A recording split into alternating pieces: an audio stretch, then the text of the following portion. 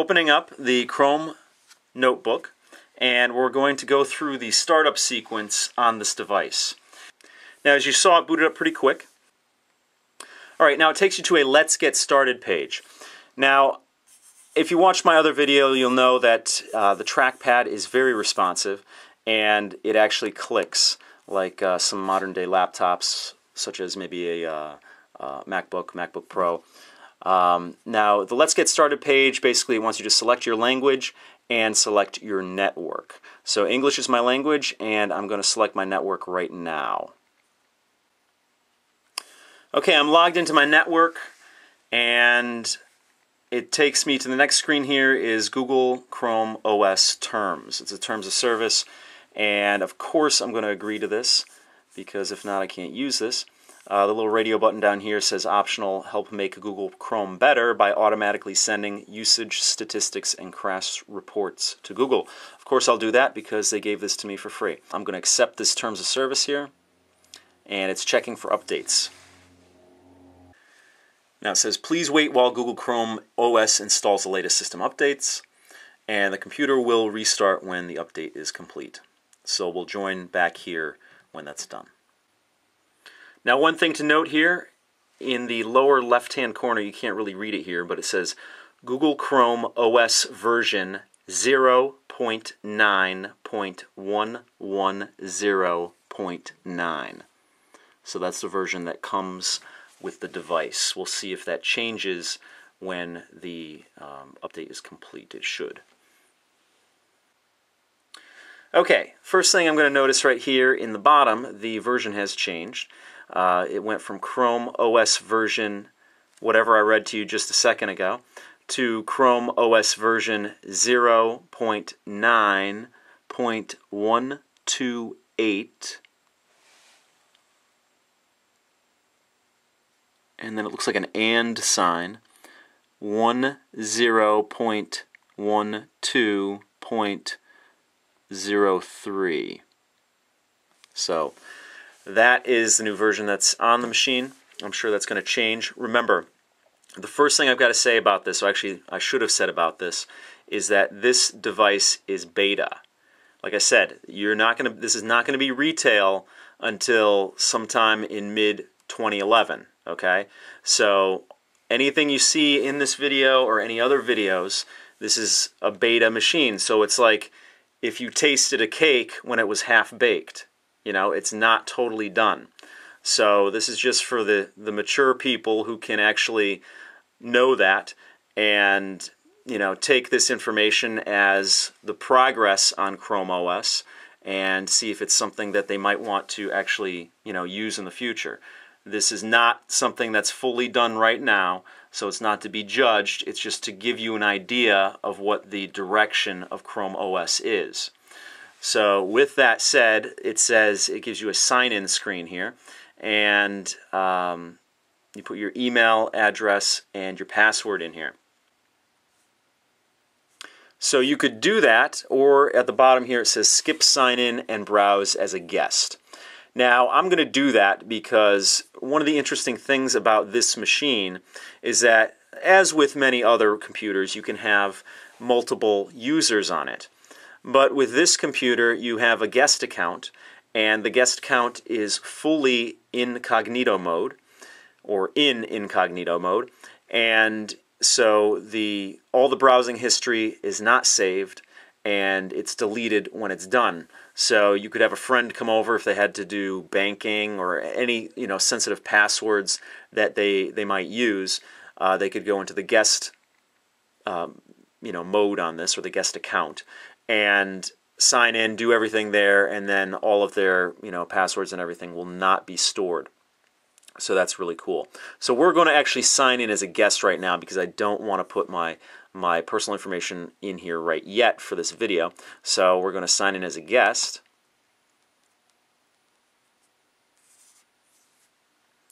And here we go. Now, if you notice up here in the upper left-hand corner, it's got a little incognito man up there. And obviously you have your new tab. Now it says you are browsing as a guest. Pages you view in this window won't appear in the browser history or search history. and they won't leave other traces like cookies on the computer after you sign out. Files you download and bookmarks you create won't be preserved. Okay, and then it says learn more about guest mode. So that is the welcome screen you get basically with this. And the clock is off, so I'm going to have to change that. But you have up in the upper right-hand corner up here, you have a little bug report thing. It's actually a little bug button. And then you have, if you've used Google Chrome before, you know the wrench here in the upper right-hand corner. It's customize and control Google Chrome, which is basically all your menus that you need are right there. So the first thing I'm actually going to do, because it might be of some interest, is see how you change the time on this, because it is not correct. Open date and time options. This obviously is California time. I'm East Coast time, so we're just going to change this. Or can I? Maybe I can't because I'm in the guest mode. Okay. Okay, now that up here, when I clicked on that, it brought up a system menu, which enabled you to change the date and time, I guess, if you were in a non-guest mode. The touchpad sensitivity can be adjusted here. Your language can be adjusted here, and the accessibility features here as well. We're going to actually go down. We got into the settings here, so we're actually going to go down the list here. The next thing is internet, which should give all the open wireless networks there. I'm going to skip that. The next thing is basics. Basics on startup. So this is basically your preferences on startup, I would imagine. You either open the home page, reopen the pages that were open last, open the following pages, so you could have a list of pages that are always there when you open it up, which is actually kind of cool. That way it'll save you time from actually being, going to the sites that you need. If you want to do that, and I'm probably actually going to use that, because every morning when I wake up, there's certain sites I visit, so I'm going to be using that option on there. The next is home page, so that's obviously setting your home page, and then default search. You can use Google, you can use Yahoo, or you can use Bing. Obviously, I'm going to use Google. That's what I mostly use. I do use some of the other ones sometimes, but if I want a little variety, but mostly use Google. Next thing is personal stuff. Your account, you can put your picture there. Require a password to wake from sleep, which is probably a good idea if you're going to have multiple users. Passwords, offer to save passwords or never save passwords, which is a good thing to have. Form autofill, and then themes. So you can actually put a theme on here. Now the next one is under the hood. Under the hood, you have your privacy settings here. You have your network, which is pretty self-explanatory. Translate, offer to translate pages that are not in the language I read. That's clicked on. Downloads, you have chosen to open certain file types automatically after downloading. You can clear these settings so that downloaded files don't open automatically. Web content, change font settings. And then security. Okay, and then you have a reset to defaults there. And then the next thing is user and users, and it says enable guest browsing, which I'm doing right now. Show usernames and photos on the screen sign in, which I will do, and restrict sign in to the following users, so you can actually do that. So it's all your basic settings on here. Now up here you also have a just as an overview here, in the upper right hand corner you have your wireless signal and then your battery strength there.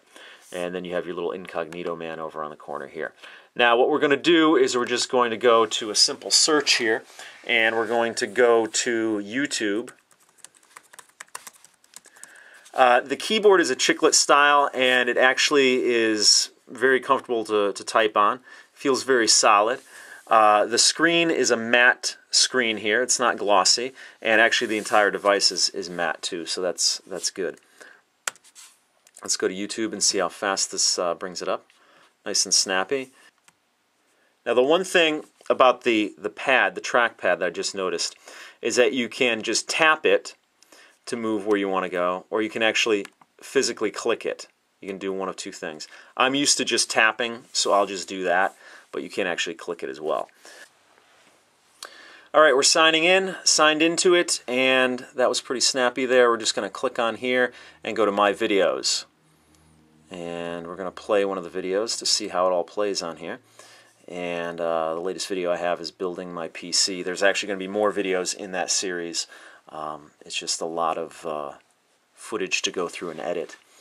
So you have your basic on here for your web surfing. You have your basic 2-finger scroll down to just move the page up and down.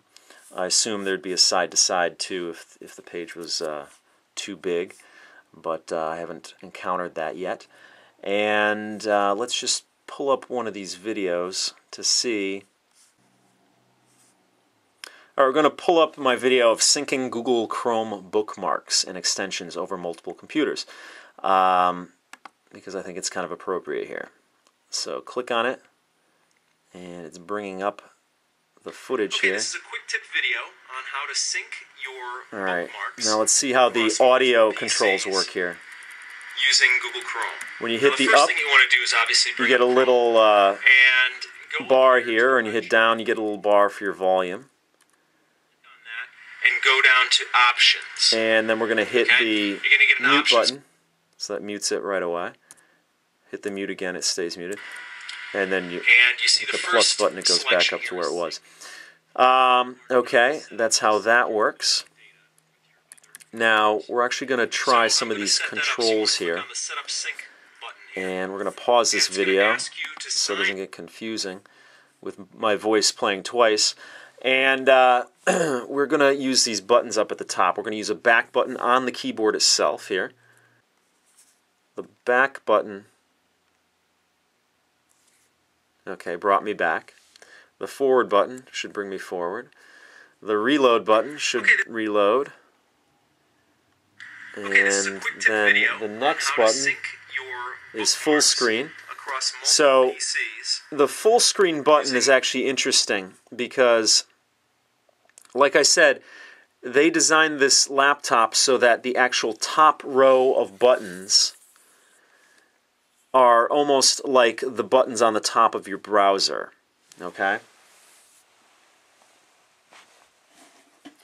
So you don't need the buttons on the top of the browser anymore. Okay?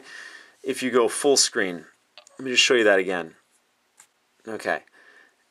You got your full screen up here. You have your address bar up here and, you know, your tabs and all that. And if you had your bookmarks bar up there, which I will put when I log in because I do that, you would have, you know, a chunk of stuff here up on the top of the screen. And remember, this is a 12-inch screen here. So the top buttons here actually serve as a lot of what you have there. So you have a back and a forward button and a reload button.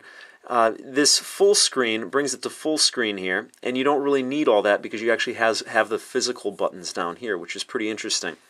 So we're going to go to this tab, and we're going to hit the next tab button. Now, for some reason, that's not working. Maybe I'm using it wrong, as Steve Jobs would say, or maybe it's just not working right now. Again, this is a beta.